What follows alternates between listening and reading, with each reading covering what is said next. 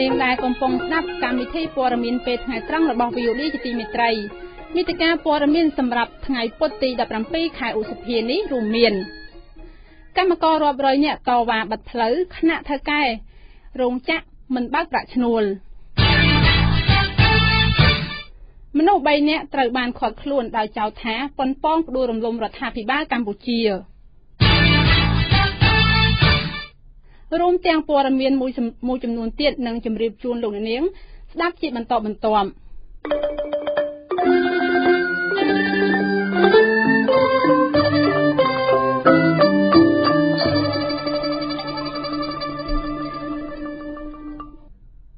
លោកនាងជាទីមេត្រីលំដាប់តទៅនេះនាងខ្ញុំសូមជូនព័ត៌មានពិស្ដាកម្មកររោងចក្រកាត់ដេរសម្លៀកបំពាក់មួយស្ថិតនៅភូមិព្រៃសំរោងសង្កាត់តាខ្មៅក្រុងតាខ្មៅខេត្តកណ្ដាលនៅថ្ងៃពុធនេះបាននាំគ្នាតវ៉ាដោយបិទកំណាត់ផ្លូវជាតិលេខ21បន្ទាប់ពីថៅកែមិនបើកប្រាក់ឈ្នួលឲ្យពួកគេកម្មកររោងចក្រកាវ័នប្រមាណជាង 1000 នាក់បាននាំគ្នាតវ៉ាជិតមួយសប្តាហ៍ហើយដើម្បីទាមទារឲ្យថៅកែបើកប្រាក់ឈ្នួលឲ្យពួកគេប៉ុន្តែក្រុមកម្មករអះអាងថារហូតមកដល់ពេលនេះពួកគេមិនទាន់ទទួលបានដំណោះស្រាយនៅឡើយទើបនាំគ្នាបិទផ្លូវអ្នកស្រីសុកវណ្ណាអះអាងជាតំណាងកម្មករប្រាប់ VOD ថាការអូសបន្លាយមិនដោះស្រាយរបស់ថៅកែរោងចក្របានធ្វើឲ្យក្រុមកម្មករខឹងហើយនាំគ្នាតវ៉ាដើម្បីទាមទារឲ្យថៅកែពន្លឿនការដោះស្រាយការដែលថៅកែមិនព្រមបើកប្រាក់ឈ្នួលឲ្យពួកគាត់នេះធ្វើឲ្យពួកគាត់ជួបការលំបាកជាច្រើនដូចជាជីវភាពខ្វះខាតនិងគ្មានលុយបង់ថ្លៃឈ្នួលផ្ទះផងដែរ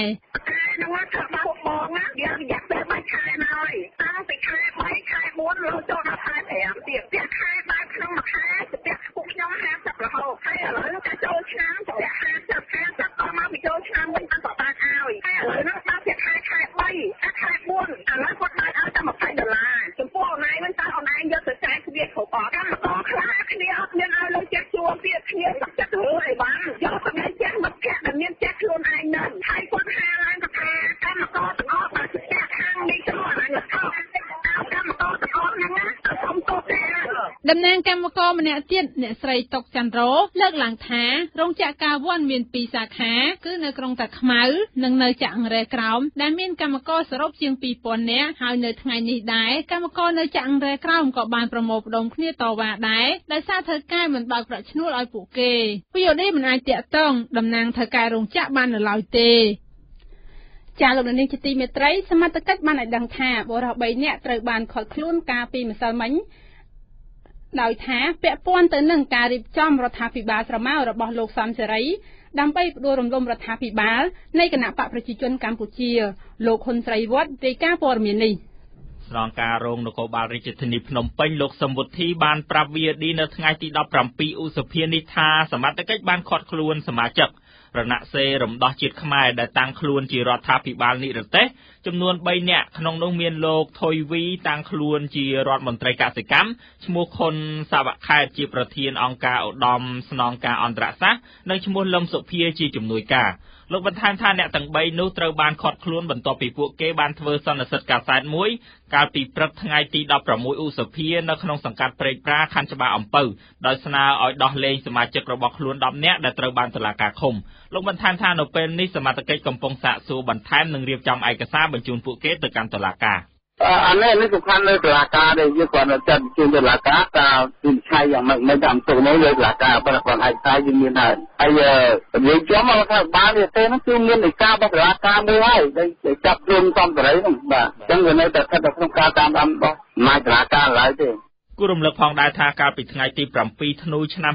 2016សាលាដំបងរាជធានីភ្នំពេញបានសម្រេចផ្តន្ទាទោសមេដឹកនាំរណសេររំដោះជាតិខ្មែរនិងគូកនចំនួន11នាក់ឲ្យជាប់ពន្ធនាគារពី5ទៅដល់9ឆ្នាំក្រោមបទចោទរួមគំនិតក្បត់និងសំគំនិតប៉ុនប៉ងផ្ដួលរំលំរដ្ឋាភិបាលលោកហ៊ុនសែនក្នុងចំណោមអ្នកទាំង11នាក់នោះមានប្រធានរណសេររំដោះជាតិខ្មែរលោកសំសេរីដែលកំពុងនិរទេសខ្លួននៅប្រទេសដាណឺម៉ាកត្រូវបានកាត់ទោសឲ្យជាប់ពន្ធនាគារ9ឆ្នាំពីបទសំគំនិតកន្លងទៅប្រធានចលនារណសេររំដោះជាតិខ្មែរលោកសំសេរីបានរៀបចំសេចក្តីព្រាងរដ្ឋធម្មនុញ្ញរបស់ខ្លួនដែលមាន5ជំពូកនិង52មាត្រាដោយគ្រោងនឹងបង្កើតរដ្ឋាភិបាលខ្មែរនិរទេសមួយក្រោយមកលោកសំសេរីបានប្រកាសនៅលើ Facebook របស់ខ្លួនដោយអំពាវនាវឲ្យប្រជាជនខ្មែរដែលរស់នៅក្រៅប្រទេសទាំងអស់ ចូលរួមជាមួយនឹងរដ្ឋាភិបាលនៃប្រទេសមួយនេះករណីនេះត្រូវបានរដ្ឋាភិបាលកម្ពុជាចោទប្រកាន់ថារួមគំនិតក្បត់ផ្ដួលរំលំរដ្ឋាភិបាលស្របច្បាប់ហើយត្រូវបានសមត្ថកិច្ចកម្ពុជាប្រកាសចាប់ខ្លួនរហូតមកដល់បច្ចុប្បន្ននេះចំណែកសមាជិករបស់ក្រុមនេះ10នាក់ទៀតត្រូវបានអាជ្ញាធរកម្ពុជាចាប់ខ្លួនកាលពីថ្ងៃទី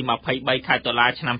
2014អំឡុងពេលដែលពួកគេចូលរួមធ្វើបាតកម្មនៅមុខស្ថានទូតវៀតណាមដោយមានការដុតទង់ជាតិវៀតណាមការបាញ់ខិត្តប័ណ្ណដែលអាជ្ញាធរកម្ពុជាចោទថាក្នុងគោលបំណងអំពាវនាវឲ្យមានការផ្ដួលរំលំរដ្ឋាភិបាលរបស់លោកហ៊ុនសែនខ្ញុំហ៊ុនសេរីវត្ត VOD ភ្នំពេញប្រធានអន្តរជាតិបានប្រកាសផ្ដល់ឯកសារភស្តុតាងបន្ថែមដើម្បីឲ្យអាជ្ញាធរកម្ពុជាស៊ើបអង្កេតករណីលួចនាំឈើខុសច្បាប់ទៅប្រទេសវៀតណាមការប្រកាសនេះបន្ទាប់ពីអង្គការនេះបានចេញរបាយការណ៍មួយបង្ហាញថាចំនួនឈើខុសច្បាប់ពីកម្ពុជាទៅវៀតណាមមានរាប់ពាន់ម៉ែត្រគូបយោងតាមការចុះផ្សាយលើគេហទំព័ររបស់ខ្លួននៅថ្ងៃទី16ខែឧសភាឆ្នាំ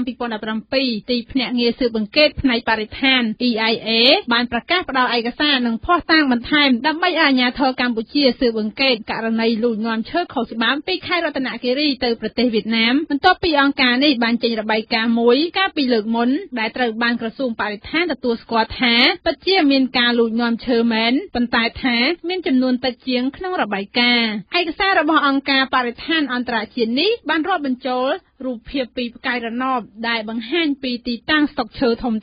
ក្នុងតំបន់ជាប់ព្រំដែនគ្រប់គ្រងដោយយោធាវៀតណាមឯកសារពន្ធគយនៃការនាំឈើខុសច្បាប់រាប់ពាន់ម៉ែត្រគូបនិងឯកសារផ្ដល់អាជ្ញាប័ណ្ណខុសច្បាប់របស់រដ្ឋាភិបាលវៀតណាមផ្ដល់ដល់ក្រុមហ៊ុនចំនួន16ដែលគិតជាទំហំឈើចំនួន20,000ម៉ែត្រគូបរួមទាំងវិក័យប័ណ្ណនាំចេញនាំចូលឈើពីកម្ពុជាទៅវៀតណាមដែលមានទឹកប្រាក់ជាង$300 លានតាំងពីខែមករាឆ្នាំ2016ក្រៅពីនេះទីភ្នាក់ងារស៊ើបអង្កេតផ្នែកបរិស្ថានរកឃើញថាមានក្រុមហ៊ុនកម្ពុជាចំនួន4ដែលចូលរួមក្នុងការធ្វើជំនួញនាំឈើនេះចាលោកនាងជាទីមេត្រីប្រជាសហគមន៍ផ្លូវដែកបានយកញត្តិទៅដាក់នៅសាលារដ្ឋាភិបាលភ្នំពេញជាថ្មីម្ដងទៀតនៅថ្ងៃនេះដើម្បីជំរុញឲ្យអភិបាលស្ថាប័ននេះជួយពន្លឿនការបង្ហាញគម្រោងអភិវឌ្ឍបណ្ដោយផ្លូវដែកជូនពួកគេឲ្យបានឆាប់អ្នកស្រីហនពៅតំណាងសហគមន៍23ប្រាប់អ្នកសារព័ត៌មាន VOD បន្ទាប់ពីដាក់ញត្តិនៅសាលារដ្ឋាភិបាលភ្នំពេញថាដើមចមដែលនាំឲ្យពួកគាត់យកញត្តិទៅដាក់សាលារដ្ឋាភិបាលភ្នំពេញជាថ្មីដោយសារការពីថ្ងៃទី11ខែឧសភាមន្ត្រីសាលារដ្ឋាភិបាលភ្នំពេញបានប្រកាសប្រាប់ប្រជាសហគមន៍ផ្លូវដែកនៅក្នុងវត្តនិកវ័នថាស្ថាប័ននេះកំពុងពិចារណាលើគម្រោងអភិវឌ្ឍក្បែរផ្លូវដែកចំនួន3ជម្រើសគម្រោងទី1យក30ម៉ែត្រនិងគម្រោងទី2យក20ម៉ែត្រទៅ15ម៉ែត្រនិងជម្រើសទី3ពី10ម៉ែត្រកន្លះគណៈប្រជាសហគមន៍ស្នើសុំឲ្យអភិវឌ្ឍចន្លោះពី7ម៉ែត្រទៅ8ម៉ែត្រកន្លះលោកកែវកុសលមន្ត្រីការិយាល័យនិងឯកសារទីចាត់ការរដ្ឋបាលសាលារដ្ឋាភិបាលភ្នំពេញដែលទទួលញត្តិពីប្រជាសហគមន៍ផ្លូវដែកមិនបកស្រាយច្រើនទេដោយលោកថានឹងយកញត្តិនេះបញ្ជូនទៅថ្នាក់លើដោយដោះស្រាយតាមនីតិវិធីលោកនាងជាទីមេត្រីព័ត៌មានជាតិនៅពេលនេះចប់តែប៉ុណ្ណេះ VOD ព័ត៌មានឯករាជ្យព័ត៌មានអន្តរជាតិនៅពេលនេះជម្រាបជូនដោយលោកពៅមេតាពីប្រទេសសិង្ហបុរីមានការឆេះនៅប្រលានយន្តហោះមួយនាំឲ្យជើងហោះហើរជាច្រើនត្រូវបានផ្អាកអ្នកគ្រប់គ្រងប្រលានយន្តហោះនៅតំបន់ចាងគីរបស់សិង្ហបុរីបានឲ្យដឹងថាភ្លើងបានឆេះកាលពីល្ងាចម្សិលមិញនាំឲ្យប៉ះពាល់ដល់ដំណើរការហោះហើរប្រមាណ40ក្រុមកម្លាំងការពារជនស៊ីវិលរបស់សិង្ហបុរីបានឲ្យដឹងថាហេតុការណ៍នៅប្រលានយន្តហោះនោះបានកើតឡើងនៅម៉ោង10យប់ថ្ងៃអង្គារម្សិលមិញគឺឆេះនៅពេលដែលយន្តហោះអ្នកដំណើរមួយចំនួនបានមកដល់និងយន្តហោះមួយចំនួនទៀតត្រៀមនឹងចាកចេញព័ត៌មានបឋមបង្ហាញថាมันមានអ្នកស្លាប់នៅក្នុងហេតុការណ៍នោះទេគឺមានការរងរបួសមួយចំនួននេះបើតាមសារព័ត៌មាន Channel New Asia របស់សិង្ហបុរីទោះយ៉ាងណាអ្នកគ្រប់គ្រងប្រលានយន្តហោះនោះបានបញ្ជាក់ថាអ្វីគ្រប់យ៉ាងមានការដោះស្រាយបានល្អគឺរៀបចំរួចរាល់ក្រោយពេលកើតហេតុសមត្ថកិច្ចនៅមិនទាន់ដឹងមូលហេតុច្បាស់លាស់នាំឲ្យឆេះនេះនៅឡើយទេគឺកំពុងតែស្ថិតនៅក្រោមការស៊ើបអង្កេតស្វែងរកការពិតប្រលានយន្តហោះនៅតំបន់នេះគឺមានការប្រុងប្រយ័ត្នខ្ពស់បំផុតចំពោះហេតុការណ៍ផ្សេងពិសេស ការផ្ទុះឆេះព័ត៌មានអន្តរជាតិមួយទៀតជុំវិញជំហររបស់កូរ៉េខាងត្បូងក្នុងការផ្សះផ្សាជាមួយកូរ៉េខាងជើងក្រសួងបង្រួបបង្រួមរបស់កូរ៉េបានថ្លែងនៅថ្ងៃពុធនេះថាមូលដ្ឋាននៃការទំនាក់ទំនងរវាងកូរ៉េទាំងពីរនៅតែរក្សាទុកហើយត្រូវបើកចំហក្នុងការជជែកគ្នាឡើងវិញគណៈប្រធានាធិបតីថ្មីរបស់កូរ៉េខាងត្បូងលោកមូនជាអ៊ីនកំពុងតែស្វែងរកគោលនយោបាយសម្រុះសម្រួលជាមួយកូរ៉េខាងជើងលោកលី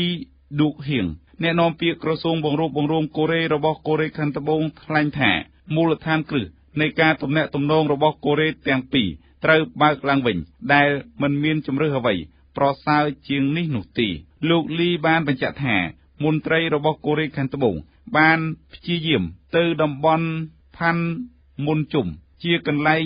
ការិយាល័យទំនាក់ទំនងរបស់កូរ៉េទាំងពីរនៅព្រំដែននិងព្យាយាមស្វែងរកឱកាសល្អដើម្បីទទួលបានការឆ្លើយតបជាវិជ្ជមានជាមួយកូរ៉េខាងជើងប្រទេសកូរ៉េបានបែកបាក់ជាពីរនៅឆ្នាំ1953គឺបែកជាកូរ៉េខាងជើងនិងកូរ៉េខាងត្បូងជាញឹកញាប់កូរ៉េខាងជើងតែងតែប្រមានវាយប្រហារទៅលើកូរ៉េខាងត្បូងដោយចោទថាកូរ៉េខាងត្បូងបានគំរាមដល់សន្តិសុខរបស់ខ្លួនកូរ៉េខាងជើងត្រូវបានគេស្គាល់ថាជាប្រទេសកាន់របបកុម្មុយនីសផ្ដាច់ការកំពុងតែដំណើរការកម្មវិធីអាវុធនុយក្លេអ៊ែរដែលសហគមន៍អន្តរជាតិកំពុងតែឡោមព័ទ្ធសេដ្ឋកិច្ចនិងរងការព្រមានវាយប្រហារពីសហរដ្ឋអាមេរិកចំណែកព័ត៌មានអន្តរជាតិចុងក្រោយជុំវិញការវិវត្តនយោបាយនៃការទំនាក់ទំនងគ្នារវាងប្រទេសទូគីនិងសហរដ្ឋអាមេរិកប្រធានាធិបតីទូគីលោកតាយីបអ៊ីឌូកាន់ថ្លែងប្រាប់ប្រធានាធិបតីអាមេរិកលោកដូណាល់ត្រាំកាលពីថ្ងៃអង្គារម្សិលមិញថាប្រទេសរបស់លោកមិនអាចទទួលយកបានទេចំពោះក្រុមវាយប្រហារពលរដ្ឋស៊ីរីនៅតំបន់ខឺតជាប់ព្រំដែនទោះយ៉ាងណាទូគីបានបញ្ជាក់ថាមានការផ្អាកការវាយប្រហារគ្នាក្នុងរយៈពេលខ្លីមួយនៅក្នុងតំបន់នោះក្រោយពេលសហរដ្ឋអាមេរិកសម្រេចផ្ដល់អាវុធដល់ប្រជាពលរដ្ឋនៅទីនោះនៅក្នុងកិច្ចប្រជុំមួយនៅសេតាវិមានលោកត្រាំបានសរសើរលោកអ៊ីឌូកាន់ថាជាសម្ព័ន្ធមិត្តដែលសំខាន់មិនអាចខ្វះបានក្នុងការចូលរួមជាកម្លាំងវាយប្រហារពួកភេរវកម្មនៅក្នុងពេលនោះលោកត្រាំមិនបានលើកឡើងពីបញ្ហារដ្ឋាភិបាលទូគីវាយបង្ក្រាបរំលោភសិទ្ធិមនុស្សតែបង្ក្រាបលើអ្នកប៉ុនប៉ងធ្វើរដ្ឋប្រហារបរាជ័យកាលពីឆ្នាំមុននោះទេលោកអ៊ីឌូកាន់ថ្លែងនៅក្នុងដំណើរទស្សនកិច្ចរបស់លោកថានេះគឺជាការពង្រឹងទំនាក់ទំនងជាប្រវត្តិសាស្ត្រឡើងវិញរបស់ប្រទេសទាំងពីរការជួបគ្នារវាងមេដឹកនាំទាំងពីរត្រូវបានគេមើលឃើញថាបានបន្ថយភាពតានតឹងយ៉ាងច្រើនគឺបានធូរស្រាលមកវិញក្នុងករណីដែលរដ្ឋអំណាចទីក្រុងវ៉ាស៊ីនតោនបានផ្ដល់អាវុធដល់ក្រុមជនជាតិស៊ីរីនៅតំបន់ខឺតហើយរដ្ឋអំណាចទីក្រុងអង្គារ៉ាបានទទួលស្គាល់ក្រុមនោះលោកអ្នកអាចស្ដាប់ឬអានព័ត៌មាន VOD ឡើងវិញតាមរយៈគេហទំព័រ www.vodhotnews.com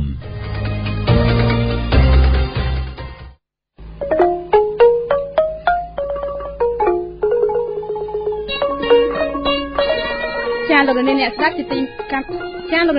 ប់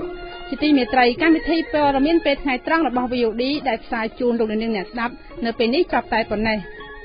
សូមលោកអ្នករងចាំស្ដាប់ព័ត៌មានខ្លីជារៀងរាល់ម៉ោងនិងព័ត៌មានពេលល្ងាចរបស់ VOD ខណៈពេលនេះនាងខ្ញុំខណ្ឌលក្ខណារួមទាំងនឹងសហការីផ្សាយសូមអរគុណនិងសូមជម្រាបលា